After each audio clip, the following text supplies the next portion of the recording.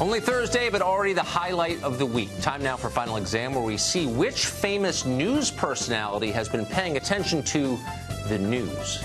Tonight, we pit the forces of day against the forces of night. Shannon Bream hosts the brand new Fox News at Night at 11 p.m. Eastern. Brett Baier, of course, hosts Special Report every day at 6. They join us both in studio. The first time ever Shannon Bream has been described as a force of darkness. That's not a title that's been used. I try to use my powers for good, not evil. By the way. You're one of the rare people who does. Okay, so here are the rules.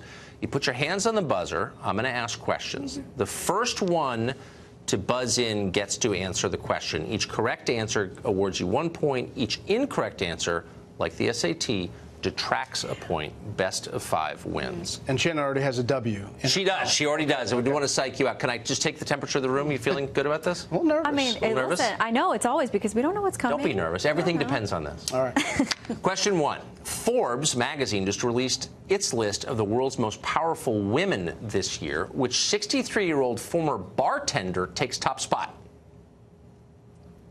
63-year-old former bartender. Former bartender. Most powerful? Oh. Brett Baier, ladies and gentlemen.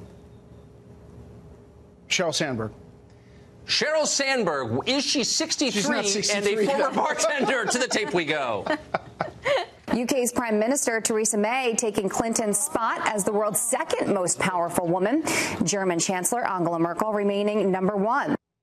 Sorry, Cheryl. I was about to say, if she doesn't email you after this segment, I won't really be surprised. Brett needs to lean way out. There goes my Facebook. Lean out. There goes his Facebook. Right. Okay, question 2. Question 2 is pretty good. On Sunday night, a former U.S. president threw out the first pitch of the World Series game in Houston, Texas. Who was it? Shannon Bream. Bush 43. Bush 43, as distinct from 41. To the tape we go.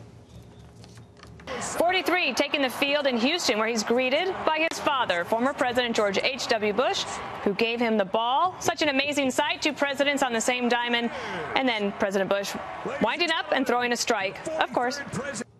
Have you tested these lights? I mean, has there been like a qualified... My cat-like reflexes. This game, it's fundamentally theological. It tells you whose side God is on. Oh, sorry, guys. The light. The light. All right, question 3. A big-name NFL sponsor is blasting the National Football League over its handling of the anthem protest. The company's CEO says his sales are way down due to the league not punishing players who kneel. Which company is it? Brett Baier. Papa John's. Papa John's Pizza, says Brett Baier to the tape. The NFL and its national anthem protest may have had a strange side effect. According to the Papa John's CEO, it's hurting pizza sales. They say it's because nobody's watching football anymore. Papa John's. Listen, I thought you might go Domino's. Yeah. Sheryl Sandberg orders Papa John's. She does. The garlic dipping sauce. Have you had that with Papa John's? I mean, that's... Remember who you're talking to. Yeah, I've had the garlic good stuff. dipping sauce.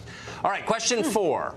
On her current book tour, which has lasted over 11 years, Hillary Clinton was asked which Halloween costume she would be. What was her answer? Oh. Hillary Clinton ran for president fairly recently.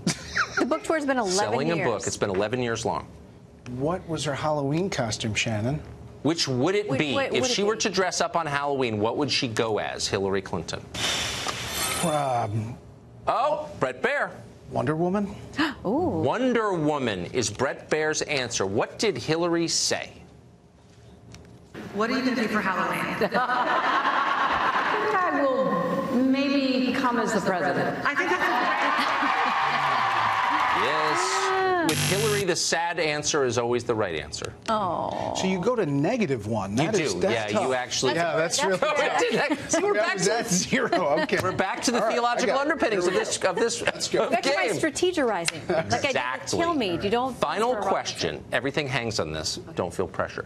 The French, people in France this week, are in crisis mode. They're forced to cut back on their croissant intake. Turns out that country has a major shortage of which ingredient? Brett Baier. To go to 0, flour. Flour! Okay, just to sort of describe the stakes here, I think you're at -1. That's true. Right? You could be at -2, or you could be at 0. So, Everything hangs in this. Is the answer flour? There's a shortage of butter in France. There's a headline for you. Supermarkets running out. Why? They can't pay for it. Poor weather, not enough cow feed. Did you know France is the #1 consumer of butter on this planet? 18 pounds of it consumed per person in France every year. Wow. Cholesterol. It sounds so much more official when Stewart says it. The deeper question, though, at 18 pounds per person per year, why are they so thin? They walk everywhere. Right. Atkins is real. I think that's it. It might be. Shannon Bream for the second week in a row. That is. That is it. And you win again. So who was the first? I win? Brian Kilmeade went down? Yeah, Brian Kilmeade went down. Yeah. Here's the thing. Like the goose calling championship every year, you may know this. I don't know. You do it 3 times in a row and you're out. You're eliminated. So I take down one more person. Then you are the all-time champion. I can't ever come back. The moral champion, for sure. Thank you both. That was awesome. Congratulations. Thank you. That's it for this week's Final Exam.